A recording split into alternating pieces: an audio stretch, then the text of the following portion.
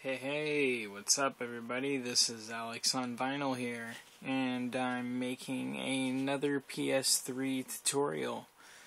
As you can see, today is July 11th, and I'm going to kind of make this tutorial as fast as possible and quick as easy as I can. Basically, this tutorial is going to explain to you what restoring the file system does, and what the difference is between restoring your file system on your PS3 and rebuilding your database. Now, to access both of these, we're going to have to enter the PS3's recovery mode. So if you have a fat or a slim, it works pretty much the same way. Let me go ahead and demonstrate. So, as you can see, I've got a slim here. The only difference between the fat and the slim is the way that the button works. This is an actual button. The other one on the fat, you just rub your finger over it. I think it's touchpad sensitive. Anyway, we're going to go ahead and turn off our PS3. So, okay, now that it's off, we press and hold. That was our first beep. Now we wait for the second. There's our second beep. And then we just keep it held down until it turns off. Okay, now we do the same thing again, except this time we're going to hear another 2 beeps or 3 beeps. Now 3. There we go. Let go.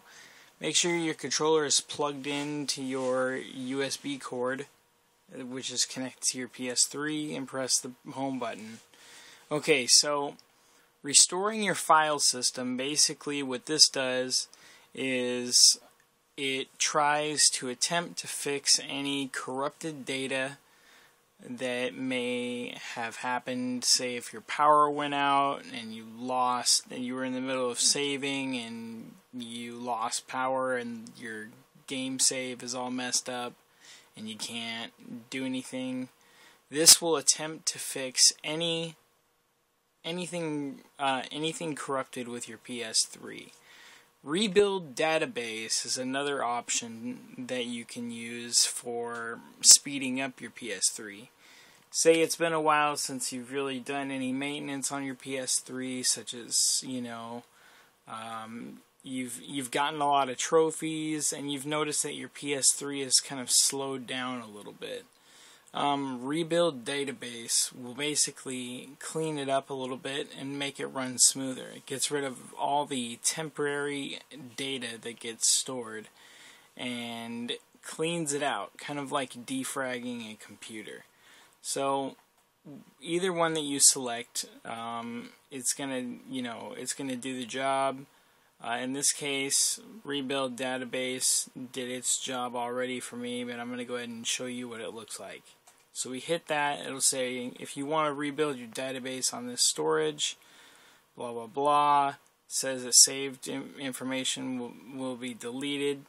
Basically, it's just saying that only certain things will be deleted. None of your game or save data is going to be deleted. Just probably maybe a few messages and playlists, maybe even nothing at all.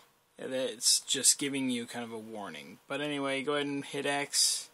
It's going to say preparing.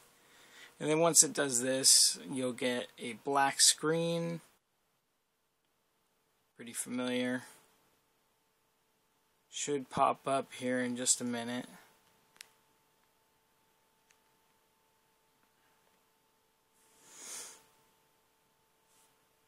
Yes, we want to use the HDMI. So we go ahead and hit controller and click yes.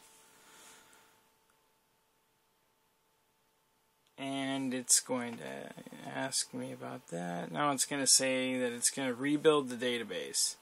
And when this is done, you should notice that your PS3 will run drastically faster.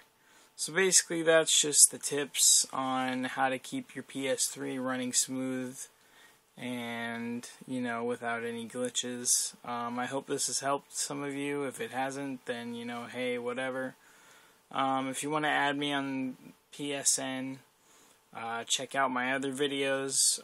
I've got it displayed in my other videos, and yeah, hope this has helped. Take care.